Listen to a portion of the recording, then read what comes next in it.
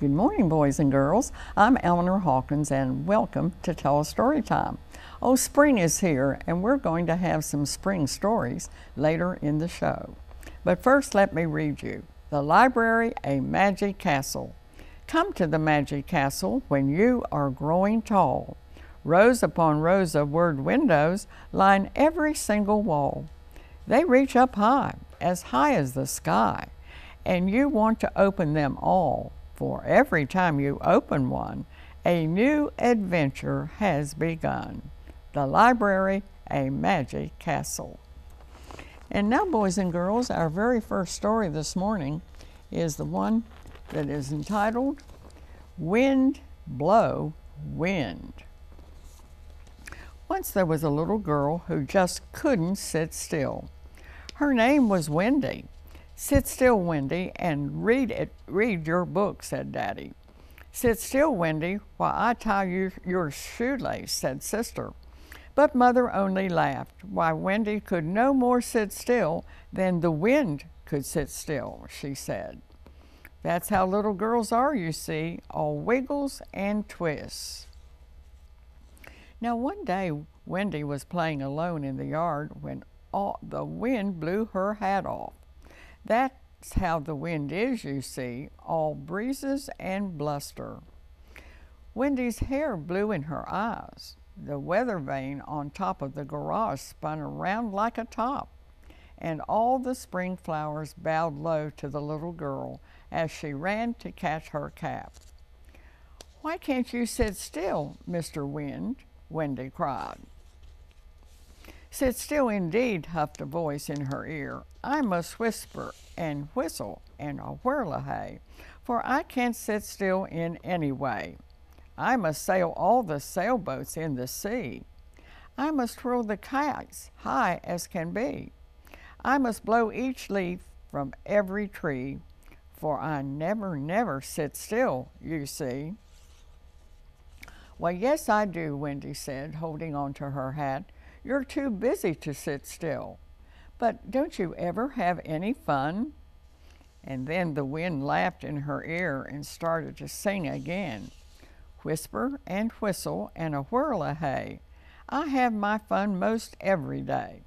Why, I pushed that cow right over the moon the time the dish ran away with the spoon, because I was whistling a merry tune, a tune about cats and fiddles and June. Perhaps you could play with me, Wendy said hopefully. Oh, I'd love to, sighed the wind, bending the grasses. Wait just a minute while I dry your mother's laundry. The socks and the shirts, the sheets and the petticoats, and Wendy's pale pink party dress all jiggled on the clothesline as the wind blew a breeze through each one. Whoops, puffed the wind, I almost forgot that pie of your mother's on the windowsill. And he whistled over and blew a cool breeze across the apple pie. Now, he said, curling through Wendy's hair, shall we go? Oh, yes, cried Wendy, and the wind pushed her gently toward town. What shall we do first? Oh, that's easy, sang the wind. Let's blow these papers round about so folks will think without a doubt that in the midst of March it's snowing, when we know that it's just me blowing. And Wendy ran along as the wind huffed and puffed through the white papers, which flew around and around in circles.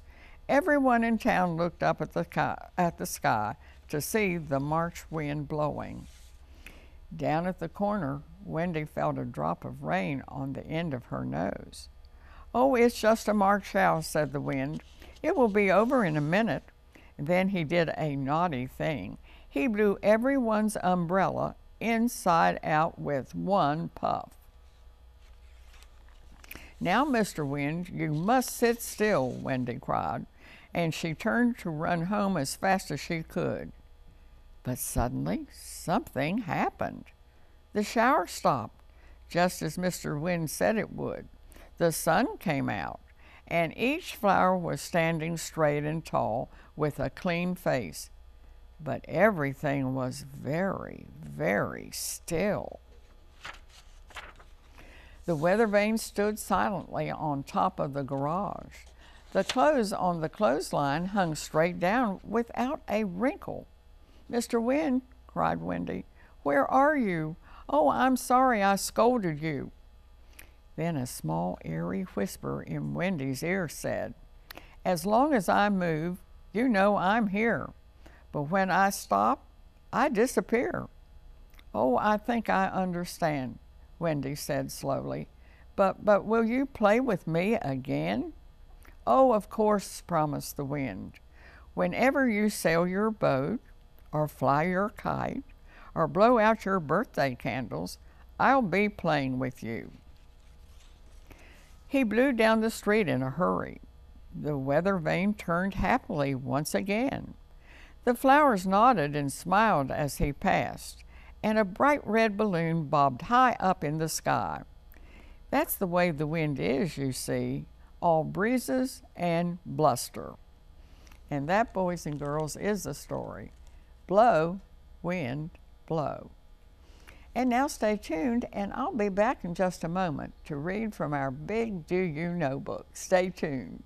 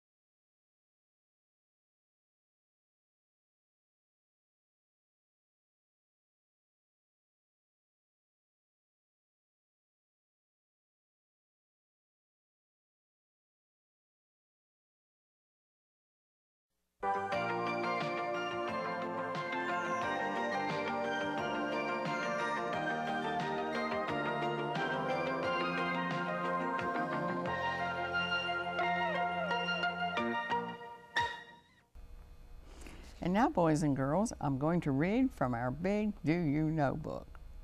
Do you know all about spring? Do you know the first day of spring is March the 20th? Do you know on the first day of spring that the night is as long as the day, exactly 12 hours each? Do you know in spring the flow of sap begins again in the veins of tree trunks, and branches bring about the bursting leaf and flower buds? Do you know spring is the season when our songbirds return, telling us spring is here? Do you know spring is when the shad begin their migration up our coastal rivers to their homes, where they will spawn, and many local fishermen enjoy catching and eating the fish? Do you know Randolph Caldecott, the famous English illustrator of children's books, was born on March the 22nd, 1846? Do you know the Caldecott Medal Award is given every year since 1938 in his honor to the most distinguished children's picture book illustrator? Do you know some of these award winners are Many Moons, Where the Wild Things Are, and also the Polar Express? Be sure and visit your public library, any of the libraries in the Craven, Pamlico, Carteret Regional Library System, and check out some very books about spring on your very own library card. And now stay tuned, and we'll have another story all about spring. Stay tuned.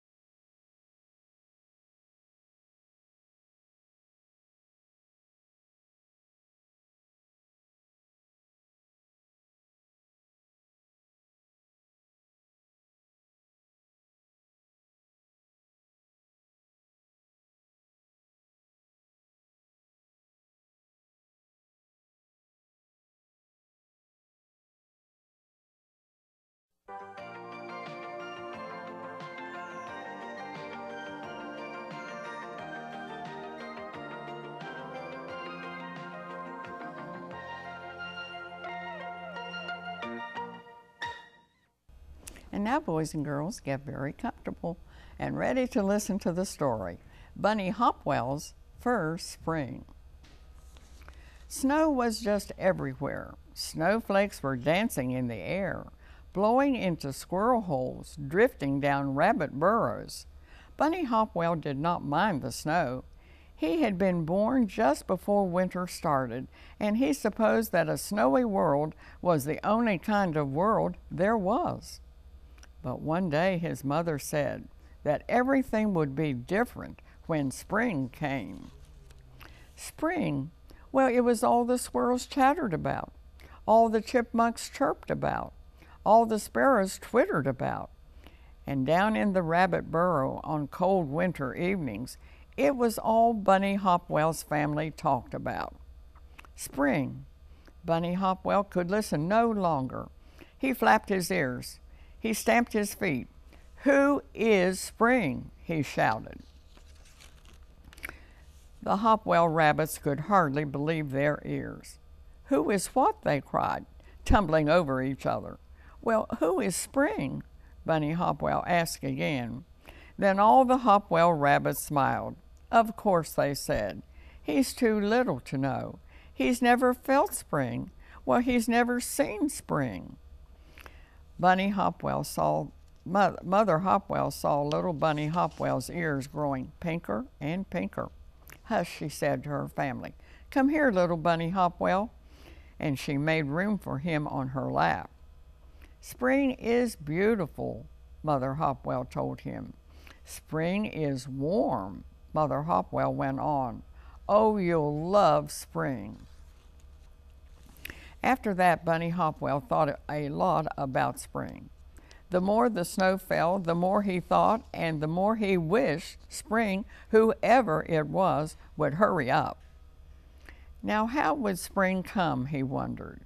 On a sled like Farmer Green's boy? Or in a station wagon like Farmer Green? "No," said Bunny Hopwell's mother. "Spring will come in the air." "Spring," said Bunny Hopwell's father, "will push up through the ground." "Oh, how will I ever wait?" Bunny Hopwell sighed. "Oh, you must practice your high jumps," said father, "because when spring comes, you'll want to jump over the garden fence." Now winter was almost over. Farmer Green's boy put his sled away. Farmer Green got out his rake. The air grew warmer and the days longer. "Not long now," squealed the squirrel. "Spring's almost here." "Oh, spring's just around the corner," sang all the birds. "Well," said Bunny Hopwell, "I'm not going to wait 1 minute longer. I'm going out to meet spring." And off he went, straight down the path, past the barn and into the woods. And there in front of Bunny Hopwell stood a big furry animal, yawning and stretching. "Please," said Bunny Hopwell, "are you spring?" The big furry animal looked away, way down at little Bunny Hopwell. "Oh no," he roared, "I'm Bear. But spring's here, must be. Only reason I got up." Oh, thank you very much," said Bunny Hopwell, and he ran off down the path. Over by a stream, Bunny Hopwell suddenly saw something very blue growing up out of the ground. He sat down gently and sniffed. "Hello," he said quietly. "Hello, spring." "Silly," laughed a voice above Bunny Hopwell. "Now those are violets." Bunny Hopwell looked up. Sitting in a tree was a bird with a fat red breast. "Well, now, are you?" Bunny Hopwell began, but the bird said quickly, "Well, I'm Robin. Who are you?" "I'm Hopwell," Bunny Hopwell answered. "Pleased to meet you," Hopwell said Robin. "Now, how do you like spring?" Bunny Hopwell wiggled his ears crossly. "That's just the trouble," he said. "I can't find spring." "Can't find it?" exclaimed Robin. Why, Hopwell, you're right in the middle of it. What? Squeaked Bunny Hopwell, jumping up in the air. The green stuff. No, no, laughed Robin. That's just grass, but good to eat, though. Try some. Bunny Hopwell carefully took one nibble. Bunny Hopwell ate and ate. He forgot all about spring. He ate until his sides were bulging. Then he curled up and took a nap. Now, when he woke up, the sun was high in the sky. The whole world smelled of violets and fresh grass, and the songs of robins were everywhere. Bunny Hopwell was happier and hoppier than he had ever been in all of his life. He didn't know why, he just felt that way. Still wondering about spring, Hopwell, Robin said, dipping down from a tree. Well, said Robin, spring is in everything. You can see it in the warm sun and in the fresh green grass, and you can feel it inside of you. Oh, we all feel it. The violets come in the spring because they feel it. The bear wakes up in the spring because he feels it. And I spread my wings in the spring, and you wiggle your ears in the spring because we feel spring too. Spring looks good and feels good. Oh, and it smells good too, said Bunny, burying his nose in the grass. Now, do you know what spring is? Asked Robin. Bunny Hopwell's eyes grew bigger and bigger. Oh, yes, he said breathlessly. Oh, thank you, Robin. Now I'm going home and tell my mother. Lickety, lickety, lick. He ran through the woods, under the gate, past the barn. He slid to a stop in front of his burrow. Mother Hopwell was out sunning herself. Mother, mother, cried Bunny Hopwell, panting for breath. I've found spring. And guess what, he said. I know now why spring is called spring. Look, Bunny Hopwell squatted on the ground. Then spring, he jumped clear over the garden fence. And spring, he jumped back again. See, he laughed. Spring's for springing. All the Hopwell rabbits laughed too because they knew Bunny Hopwell was right and because it was fun to watch a little rabbit in his first spring. And that, boys and girls, is the story of Bunny Hopwell's first spring. And now stay tuned and we'll be back with another story in just a minute.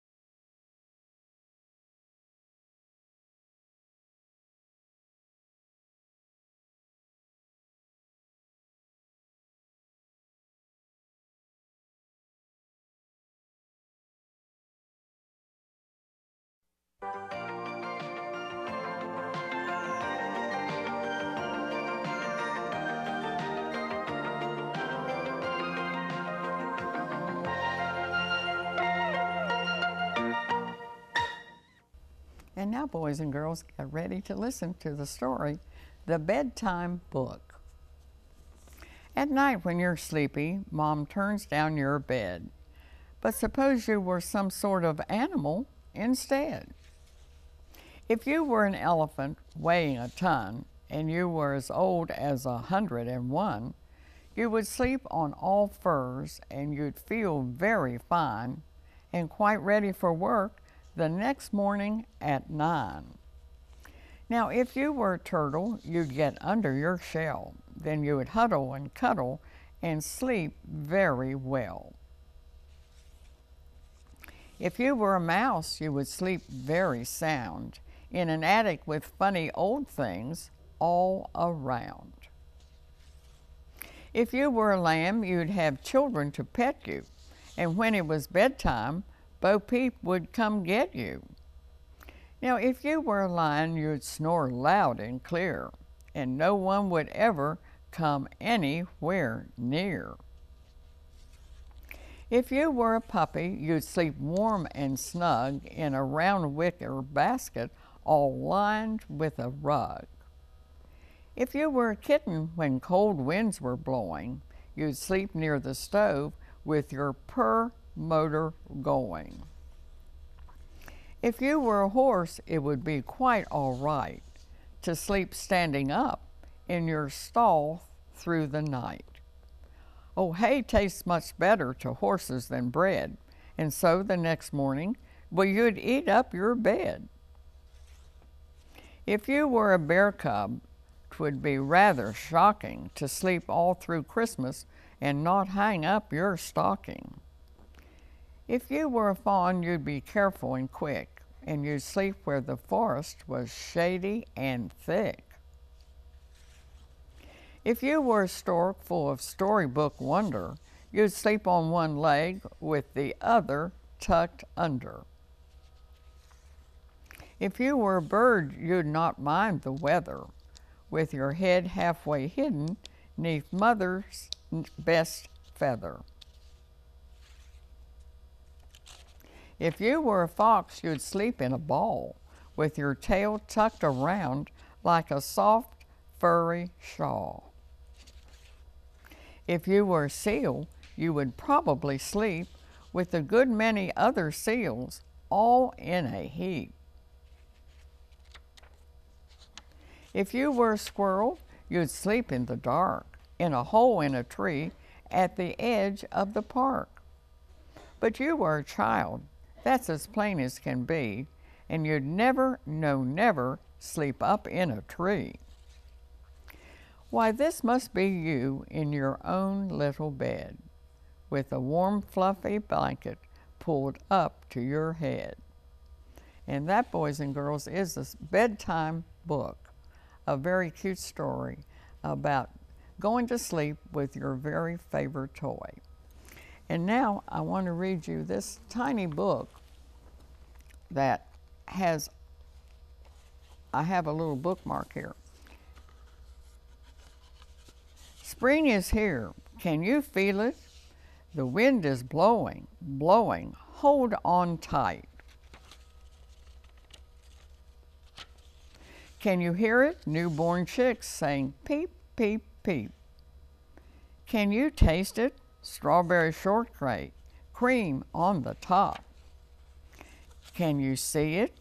Can you smell it? Yellow flowers, red flowers, purple ones and pink. Spring is here.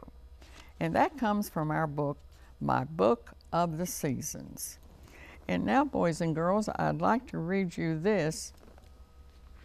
It's in A Child's Garden of Verses by Robert Louis Stevenson, one of our very favorite poets for children. Windy nights, whenever the moon and stars are set, whenever the wind is high, all night long in the dark and wet, a man goes riding by. Late in the night when the fires are out, why does he gallop and gallop about? Whenever the trees are crying aloud and ships are tossed at sea, by on the highway low and loud, by at the gallop goes he. By at the gallop he goes, and then by he comes back at the gallop again. And that is Windy Nights by Robert Louis Stevenson from the book A Child's Garden of Verses.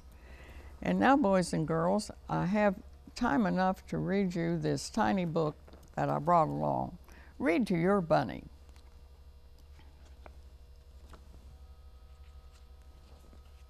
Read to your bunny often. It's 20 minutes of fun. It's 20 minutes of moonlight and 20 minutes of sun. 20 favorite minutes there in bedtime.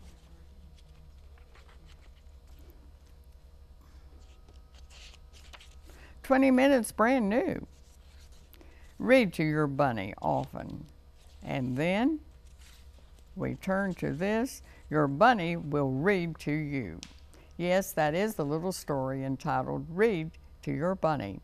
And that reminds me to remind you to read to your parents at night and let them read to you, and have a wonderful springtime reading about the beautiful weather we're having. And boys and girls, remember that we have special programs at your public library. Any of the libraries in the Craven, Pamlico, Carteret Regional Library System. And you know they have special programs planned for each of you. Just look at the schedule at your library and remind your parents to mark their calendar so that they can be sure and take you to see the puppet shows and the games they play and the beautiful fairy tales and poems they read to you. So be sure and mark your calendar to be sure and go to your library sometime during this week. And boys and girls, remember, books are so important. You can't do anything without reading, and the more you read, the more you'll know. And now I see it's time for us to close our book of stories for this morning, but we'll be back next Saturday morning. Until then, this is Eleanor Hawkins saying bye-bye for Telestory time.